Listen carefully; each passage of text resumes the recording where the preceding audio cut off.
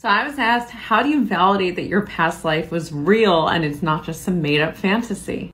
When I do past life work with people, they're seeing visions from past lives. They're seeing moments that existed. And the moments, just like any memory that you have, are really detailed. Like you're going to smell things and you're going to hear things. You're going to see the little nuances, the clothing, the locations.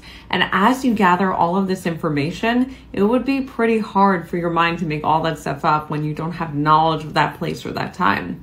And so Google can be your best friend. Look it up. Look at what it was like. Look at the clothing. Look at the experiences that were had. Look at the location and see if it all makes sense, and it will.